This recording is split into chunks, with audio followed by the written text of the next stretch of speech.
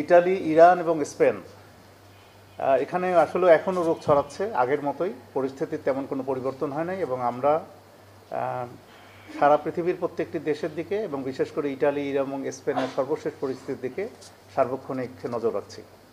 আমরা পররাষ্ট্র মন্ত্রণালয় এবং বাংলাদেশ দূতাবাসসমূহের সাথে সার্বক্ষণিকভাবে যোগাযোগ রাখছি এবং বাংলাদেশি নাগরিক কোথাও আক্রান্ত হলে আমরা পররাষ্ট্র মন্ত্রণালয়ের মাধ্যমে খবর পাই এবং আপনাদেরকে আমরা জানাই।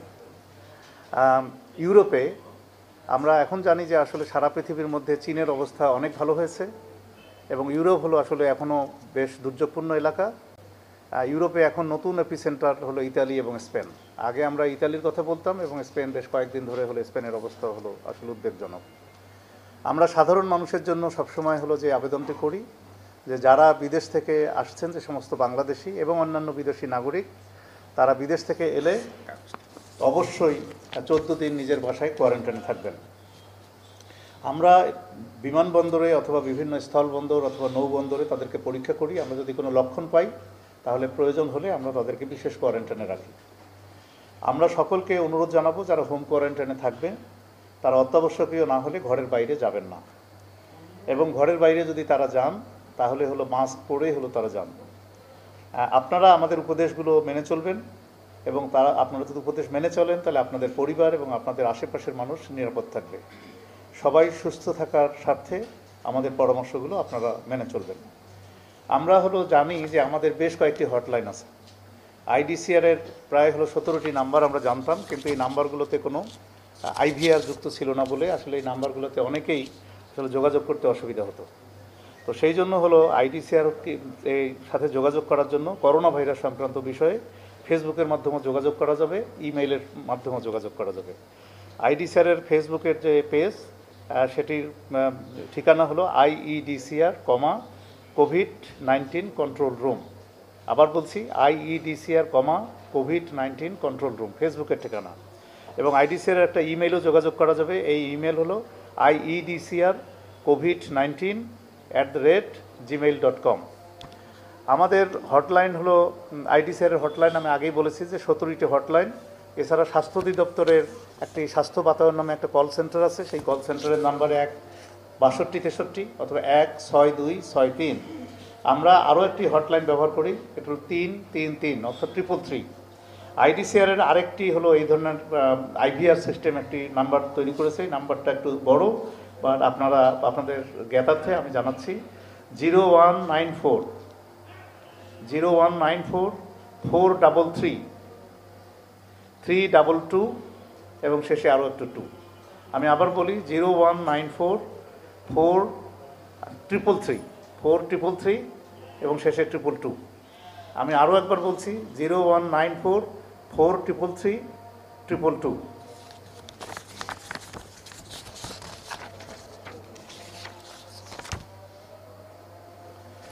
আমরা COVID-19 সংক্রমণ প্রতিরোধ হয়ে নিয়মিত যে সমস্ত পরামর্শ সকলকে দিয়ে থাকি, নিয়মিত সাবান ও পানি দিয়ে 2 হাত ধোবেন অন্তত 20 সেকেন্ড। অপরিষ্কার হাতে চোখ, নাক ও মুখ স্পর্শ করবেন না। ইতিমধ্যে আক্রান্ত এমন ব্যক্তিদের সংস্পর্শ এড়িয়ে চলুন। কাশি শিষ্টাচার মেনে চলুন, যেন কাশির সময় বাহু টিস্যু বা কাপড় দিয়ে নাক মুখ ঢেকে রাখুন। অসুস্থ হলে ঘরে থাকুন। বাইরে যাওয়া অত্যাবশ্যক না হলে নাক মুখ ঢাকার জন্য মাস্ক ব্যবহার করুন। কারো সাথে হাত মেলানো, হ্যান্ডশেক বা কোলাকুলি থেকে বিরত থাকুন। জরুরি প্রয়োজন ব্যতীত বিদেশ ভ্রমণ করা থেকে বিরত থাকুন এবং এ সময়ে অন্য দেশ থেকে প্রয়োজন ব্যতীত বাংলাদেশে ভ্রমণে নিরুৎসাহিত করুন। অত্যাবশ্যকীয় ভ্রমণে সাবধানতা অবলম্বন করুন। অত্যাবশ্যকীয় নয় এমন সব জাতীয় আন্তর্জাতিক সভা সমাবেশ সম্মেলন আয়োজন না করাই ভালো। অতি বয়স্ক, দীর্ঘমেয়াদী অসুস্থতায়, ডায়াবেটিস, উচ্চ রক্তচাপ, হৃদরোগ, অ্যাজমা, কিডনি সমস্যা, ক্যান্সার ইত্যাদিতে যারা ভুগছেন এমন ব্যক্তিগণ ভিড় এড়িয়ে চলুন।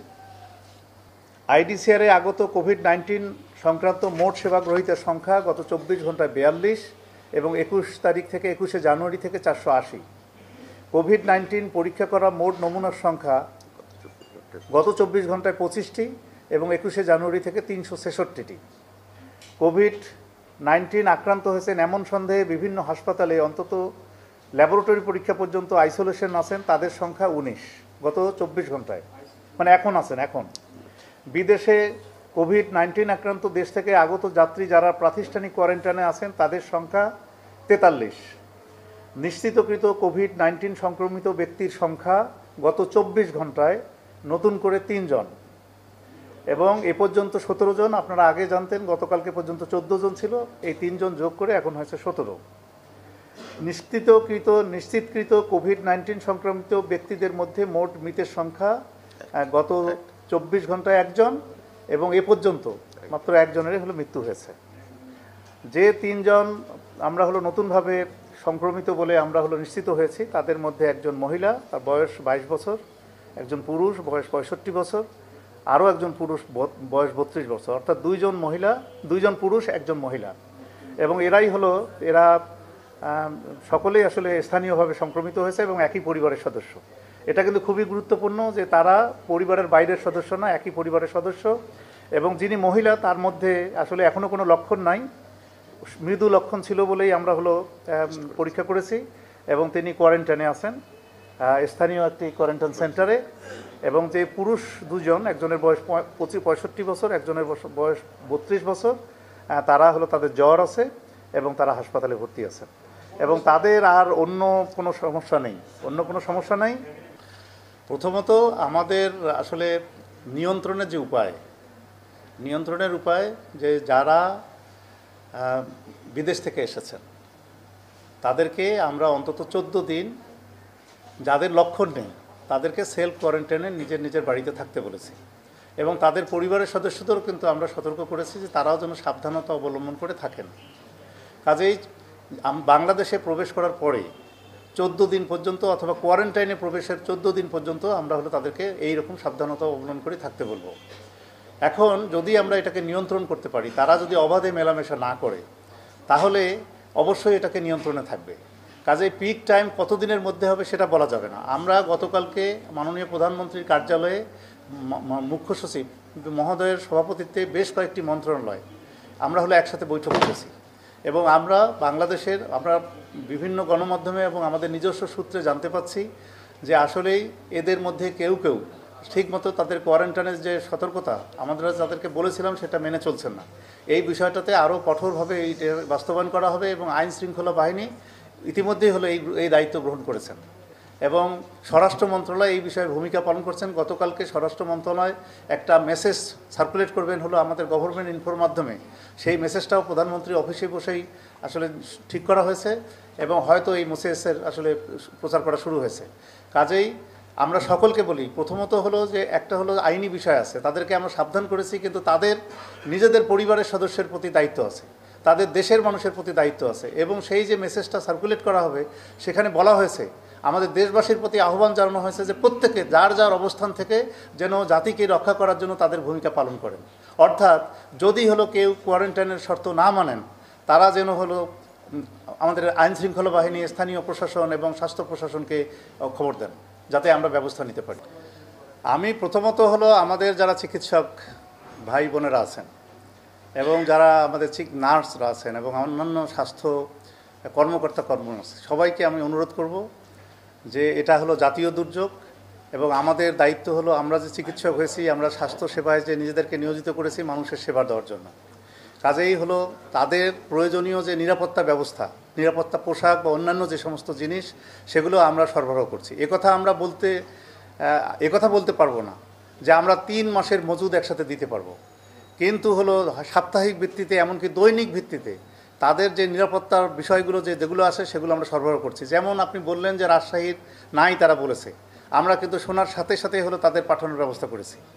ঢাকা মেডিকেল কলেজে গতকালকে 500 পিপি দেওয়া হয়েছে। একদিনে 500 পিপি খরচ হওয়ার কথা না, কিন্তু আমরা যেমন আজকে এই সকালবেলা আমি হলো সিএমএসডিতে খবর নিয়েছি, সিএমএসডি 10,000 পিপি আজকেই নিয়েছে, সকালবেলায় তারা হলো সংগ্রহ করেছে 10,000 পিপি।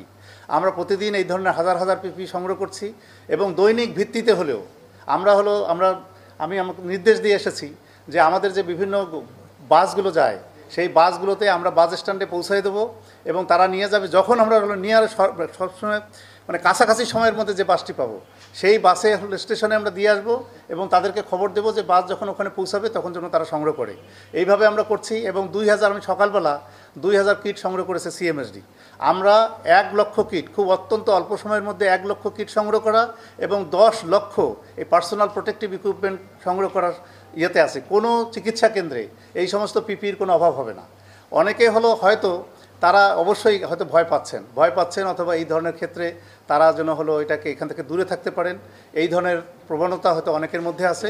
আমরা সবাইকে বলবো যে জাতির স্বার্থে এবং বৃহত্তর মানবতার স্বার্থে সকলেই, আমরা যেহেতু চিকিৎসক হয়েছি, আমরা নার্স হয়েছি, আমরা স্বাস্থ্যকর্মী হয়েছি, আমরা অবশ্যই সেবা কাজ থেকে নিজেদেরকে বিরত রাখবো না। এবং একই সাথে আমি যেটা বলবো যে আমরা তাদের পার্সোনাল প্রোটেক্টিভ ইকুইপমেন্ট সেটার আমরা ব্যবস্থা করেছি। আমি কাউকেই পরামর্শ দেব না যে নিরাপত্তা ছাড়া তার রোগীর সেবা করবেন। আপনাদেরকে আমি বলেছি যে আমরা একটা ইতিহাসের সর্ববৃহৎ একটা কন্ট্রোল রুম স্থাপন করেছি। আমাদের স্বাস্থ্য অধিদপ্তরের দিন রাত কাজ করছে। সেখানে বিভিন্ন গ্রুপে আমরা ভাগ করে দিয়েছি, অন্তত 10টা গ্রুপ ভিন্ন কাজ করছে। তার মধ্যে একটা গ্রুপ হলো hospital care and patient management. সেই গ্রুপকে আমি আজকেই নির্দেশ দিয়েছি সকালবেলা, তারা আসলে নিজেই সরেজমিনে ওই সমস্ত হাসপাতাল পরিদর্শন করবে। যে সমস্ত হাসপাতালের কথা বলা হচ্ছে সেই সমস্ত হাসপাতাল প্রস্তুত করা এবং যখনই প্রয়োজন হবে তখনই তাদেরকে রোগী, এখনও কিন্তু কুয়েত মৈত্রী হাসপাতালের যে ধারণ ক্ষমতা তার সামান্য অংশই পূরণ হয়েছে। কাজেই ওই সমস্ত হাসপাতাল রোগী সংখ্যা বৃদ্ধি পেলে আমাদের সেই সমস্ত হাসপাতালে রোগী ভর্তির প্রয়োজন হতে পারে। অবশ্যই আমি নিশ্চিত করে বলতে পারি যে অন্যান্য হাসপাতালে, কুয়েত মৈত্রী হাসপাতালের বাইরে অন্যান্য হাসপাতালে এই মুহূর্তে রোগী ভর্তি করার প্রয়োজন নাই, কিন্তু যখনই রোগী ভর্তি করার প্রয়োজন হবে সেই মুহূর্তেই ওই হাসপাতাল প্রস্তুত থাকবে। আজকে আমাদের সহকর্মীরা সরেজমিনে সেই সমস্ত হাসপাতাল পরিদর্শন করবেন এবং অতি সত্বর কীভাবে ওই হাসপাতালগুলোকে চালু করা যায়। আমরা আরও একটা হাসপাতাল আছে আমাদের মিরপুরে, পরিবার পরিকল্পনা অধিদপ্তরের, ওটা একটা মা ও শিশু হাসপাতাল ছিল। সেই হাসপাতাল সম্পূর্ণ প্রস্তুত, কিন্তু তারা চালু হয় নাই। আমরা ওইটাতেও অস্থায়ী হাসপাতাল চালু করার জন্য পরিকল্পনা নিয়েছি। আমার সহকর্মীরা সেই হাসপাতালও পরিদর্শন করবে। শুধু আমাদের ঢাকা মহানগরীতে নয়, বাংলাদেশের সমস্ত জায়গায় রোগী ভর্তি করার মতো ব্যবস্থা আমাদের তৈরি আছে। কাজে আমরা বলছি যে আমরা প্রতিটা মুহূর্ত 24 ঘন্টা তো আমরা কাজ করছি। কাজেই আমরা সবসময় পরিস্থিতির দিকে নজর রাখছি, যখন যা করা দরকার, যেমন দরকার। বাংলাদেশের পরিস্থিতিতে চীনে কিন্তু স্টেডিয়াম ও হাসপাতাল খোলা হয়েছে। কিছু রোগীর জন্য আসলে অত ভালো হাসপাতাল না হলেও চলে, তাদেরকে শুধু পর্যবেক্ষণে রাখার জন্য, একসাথে রাখার জন্য হাসপাতাল প্রয়োজন আছে। আমাদের আর্মির ফিল্ড হাসপাতাল তৈরি করার ক্যাপাসিটি আছে। আমরা প্রয়োজনে ওই রকম জায়গাও করব, কিন্তু আমরা এটাই প্রয়োজন বাংলাদেশে ইনশাল্লাহ হবে না। কারণ আমরা 2 মাস 3 মাস ধরে আমরা প্রস্তুতি নিচ্ছি। আমরা প্রতিনিয়ত ভিডিও কনফারেন্সিংয়ের মাধ্যমে উপজেলা পর্যন্ত আমরা সকলকে প্রশিক্ষণ দিয়েছি। কাজেই আমরা প্রস্তুত আছি, ইনশাল্লাহ বাংলাদেশে ওই রকম পরিস্থিতি হবে না। আমরা অল্প সময়ের মধ্যেই পরিস্থিতি নিয়ন্ত্রণে আনতে পারবো।